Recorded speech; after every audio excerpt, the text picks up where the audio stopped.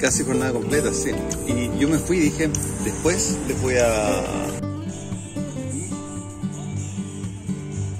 Canal de ontología que se hizo en Chile online, el año 2000.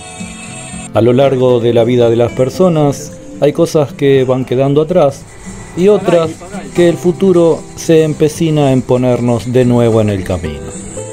Muy bien.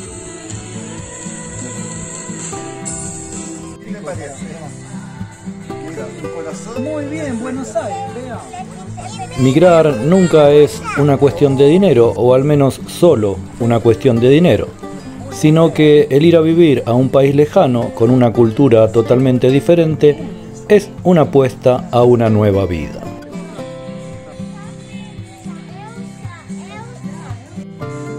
En una apuesta de esa magnitud son muchas las cosas que van quedando en el olvido, o que pareciera que van quedando en el olvido, porque hay momentos en que las circunstancias nos hacen recuperar la memoria.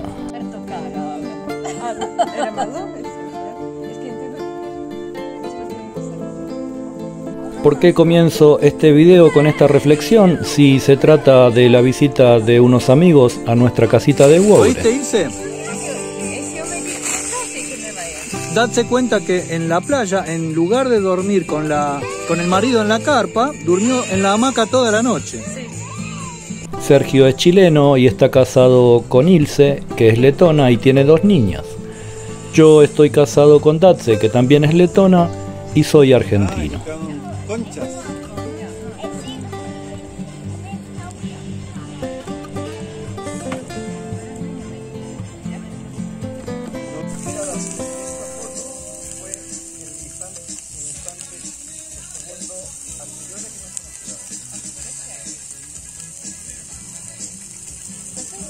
Esta es la foto del momento del... Como no hace mucho tiempo que nos conocemos y esta es la primera vez que teníamos la oportunidad de conversar más extensamente, los recuerdos surgieron en la superficie.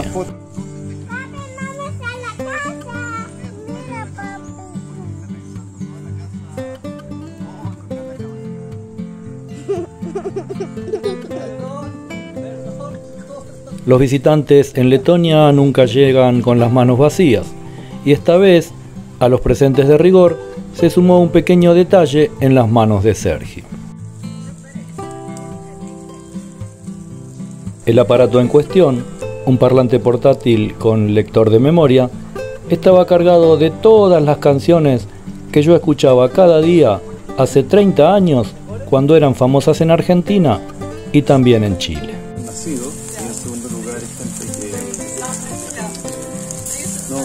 No merece ser llamada quizás humana. Escuchar esas canciones fue abrir la puerta a muchos otros recuerdos, como lugares, comidas y palabras que se usaban en aquellos países en aquellos tiempos.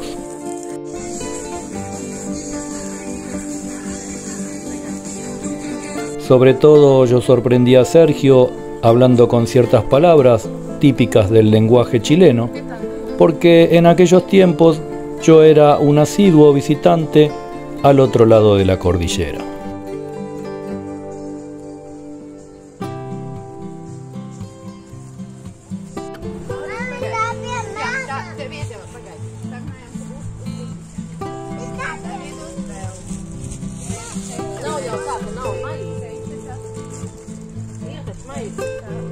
Como si hubiéramos abierto un viejo baúl cargado de recuerdos comunes, ambos nos transportamos en el tiempo.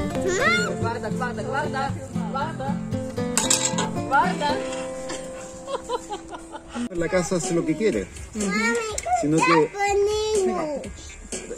abarcaba todo, la vida privada, la gente hablaba, la conversación de temas cotidianos y de anécdotas de estos tiempos no pudo de alguna manera torcer el destino de la tarde que se hundió en los años 90.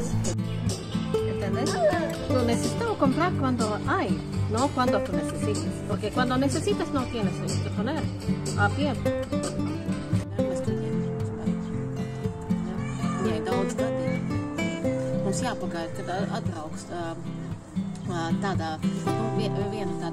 Es importante saber que detrás del olvido siempre quedan guardadas un montón de anécdotas, de vivencias, de recuerdos. Y lo que sucedió esta tarde en la casita de Uogre fue volver a darles vida.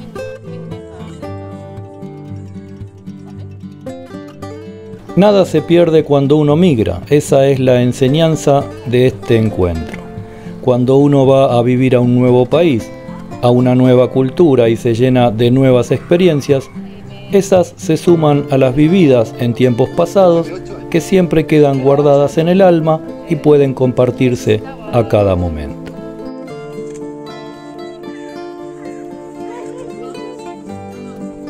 Espero que les haya gustado este video reflexión que fue producido tras la visita de nuestros amigos, que se suscriban al canal y nos vemos en el próximo.